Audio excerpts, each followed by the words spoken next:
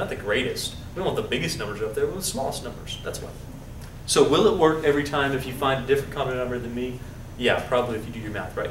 But it's going to be easiest if you stick with the LCD, the lowest common denominator. Oh yeah, okay, next one. So we have 5 sevenths minus 9 tenths. We need an LCD. Did you find your LCD? 470. 70, that's right. Yeah, this time they have no common factors. If they don't have any common factors, you know your LCD is going to be the product of those two numbers. We multiply here by 7 over 7. Multiply here by 10 over 10. So I'm hoping that you got 50 over 70 minus 63 over 70. Did you make it that far? Yeah. Show me one more step. Let's go ahead and write this as one fraction.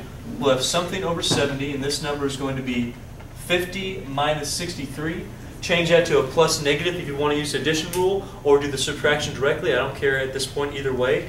If you do 50 minus 63 though, in either case you have to be able to get the right answer out of this. Don't give me positive 13. Don't give me something like that. Certainly don't give me something like 113. Give me the correct answer of how much? Negative 13. Negative, good. Negative 13 over 70. And that's appropriate. How many people got negative 13 over 70? Good for you. That's fantastic. Okay, last one that we're going to do together before we move on. We have 3 fractions now. Did I do that?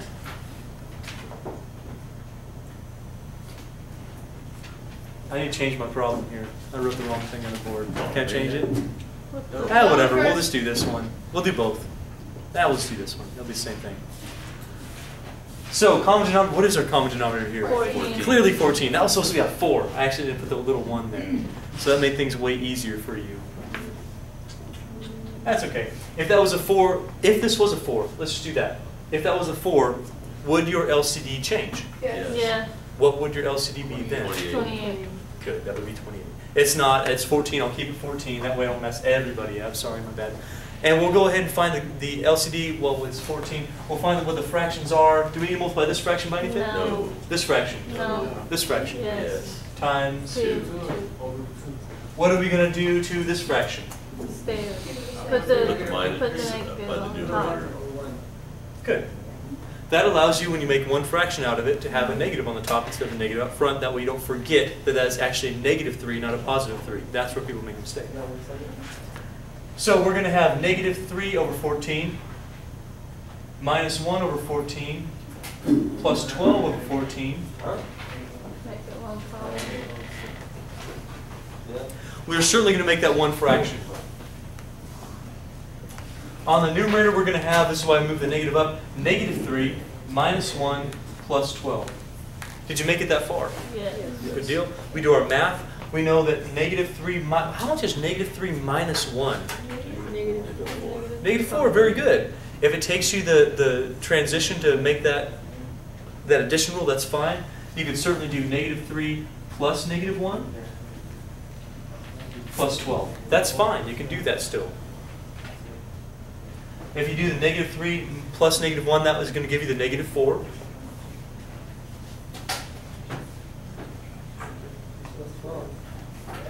And the negative 4 plus 12, you should be getting 8 out of that. Did you get 8? Yes.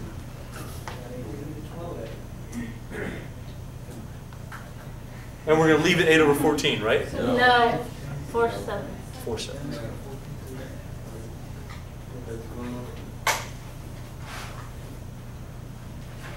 Simplify both by a factor of 2, we get 4 sevenths. Hey, would you raise your hand and feel okay with this, what we're talking about so far? Good, okay.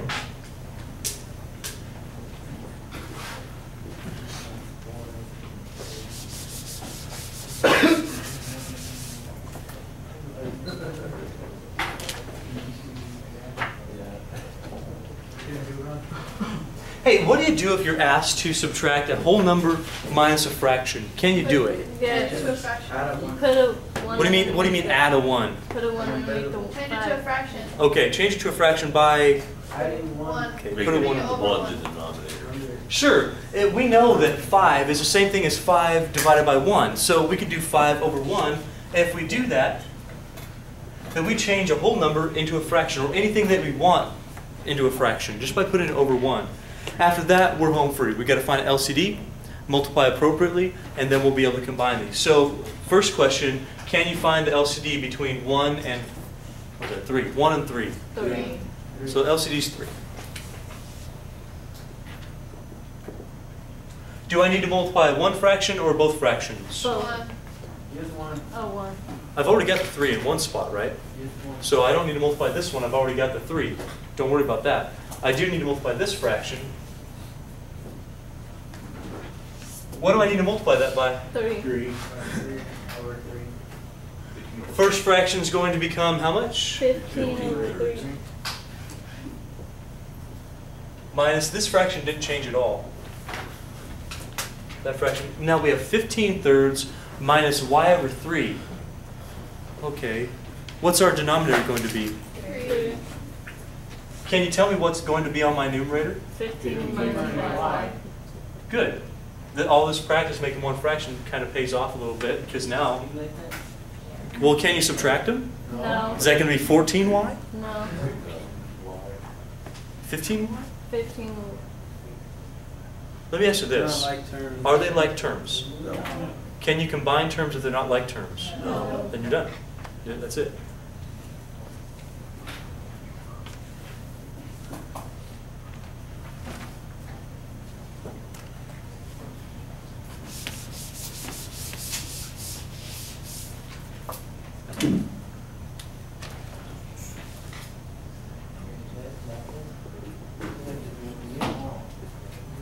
I think you guys are ready for this. Let's try one more.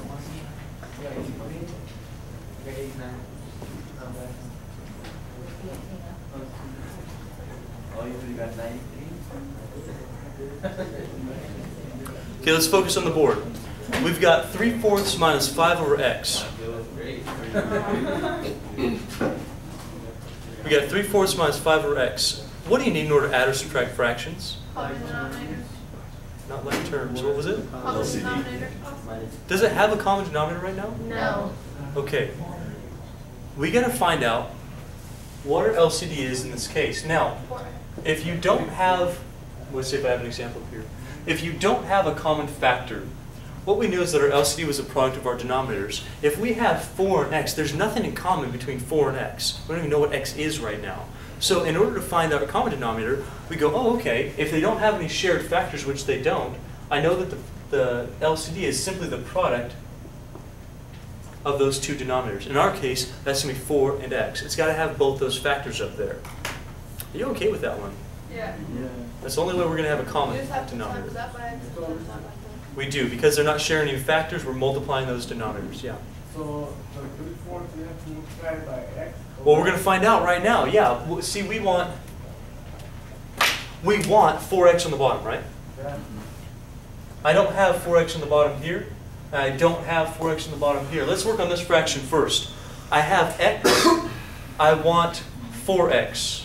I have x, I want 4x. What do you need to multiply by to get 4x? 4. Sure, yeah. Is 4 times x equal to 4x? Yeah. Okay, make sure it's on both the top and the bottom. Now let's look over here. I've got 4, I want 4x. What am I missing? X. Multiply by x. Is x times 4 equal to 4x? Am I going to get that 4x that I want? Yeah. Okay. As long as you do both the top and the bottom, you're okay on this problem. Let's see what this is. This x over x times 3/4. How much is that going to give me? We have 3x. Good.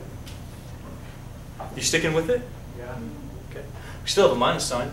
How much is this fraction going to give me? 20 over 4. What do you do for x? Good. Do I have a common denominator like I thought? Yes. Sure. So that worked out. So we're going to put this together as one fraction. Of course, we're going to have 4x on the denominator. On the numerator, I'm going to have... 3x minus 20. Now, I have one very important question to ask you. I actually don't even want you to answer it. I just want you to think the answer in your head. I'm going to ask a different question that's going to clarify whether you're right or wrong. Okay? Don't answer out loud. Can you cross out the x with the x? Yeah. I said don't answer out loud. We'll be following directions. Don't answer aloud. Can you cross out the x with the x? You see, I didn't want you to answer because I need to explain one more thing to you.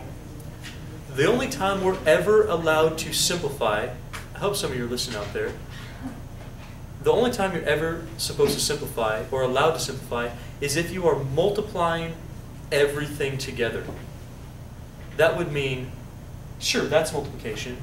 Is that multiplication? No. The only time you're ever allowed to simplify is if you're multiplying everything together. That was the rule. That's it. So I'm going to ask you again, can I simplify this x with this x? Definitely not. Not unless everything is multiplied together can you simplify. See, I still have a lot of people in Math C, that's 2 levels from now, who look at this problem and will cross out the x. They're not going to pass my class. They're not. Because they do that mistake all the time. What's happened is by that level, if you're doing this, you're practicing a bad mistake over and over. If you've ever played sports, your coach, you ever played baseball? Yeah. You ever even swung a bat before? Probably everybody has. If you've ever played baseball, then you know that a swing is pretty important to your success, right? You have to have a good swing. And your coach will really hammer you if you have a bad swing.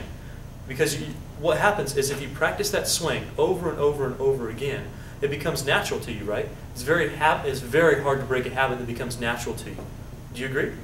Very hard to break that habit. And so your coach will hammer at you because he wants you to break that habit to get a correct swing. This is a poor swing right here, doing this mistake over and over again. And once you get to Math C, if you've done it so many times, it's natural for you to do it. I'm hammering you now. I have to make sure that you do not do this. Are you seeing the analogy? Okay, don't make that mistake and cross those out. The only time you ever can is if it would have been like this. Look, this is a different problem. Completely different. Now that those are multiplied, yes, absolutely, those are factors. I can simplify factors. I cannot simplify terms. There's a difference here. As soon as that's connected to that subtraction, you can't cross it out. If it's being multiplied, absolutely. Noe? What about if there was a point in the x, would you be able to simplify with a 20? Like that? Yeah. Here you could not. No, and the other one. Right. Here, definitely you could. Okay. Here, since we're multiplying everything, you can. The reason why this works is you can separate those fractions out. Get your x over x times the rest of it. You get your 20 over 4 times the rest of it. You can't do that here. It's different. Different problem. You see the difference between those? Yeah. Are you sure? So I can separate that example? That's it. You cannot do anything more with that. This one, if it had been multiplication, yeah, we do a lot more with that. But it's not. If it's addition, you don't do it either. Yeah. Plus or minus. Yeah. Yeah. Either one. Did that make sense to you? That's kind of a big deal. I needed you all to focus on that, that's why I waited for you. That one was kind of like that one we just did, only that it only has one Yeah, word. real similar, right? Because, I mean, can you simplify the 15 and the 3 here? No. No. Look at the board with Yeah. me. Yeah. Can you simplify the 15 and the 3? Yeah.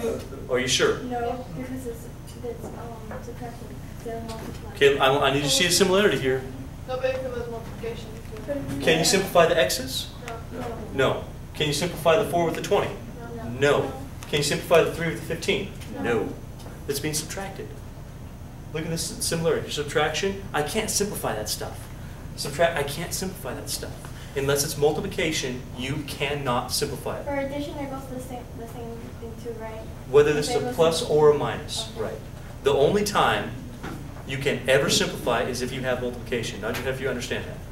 Okay, so can I simplify the 15 and the 3? No. No. How about the x and x? 4 and the 20? No. None of that stuff. Try one more on your own, okay? Oh, I have one question. Sure. What if you only had 3 minus 20 and then a 4x or whatever, but like the number that Yeah. was left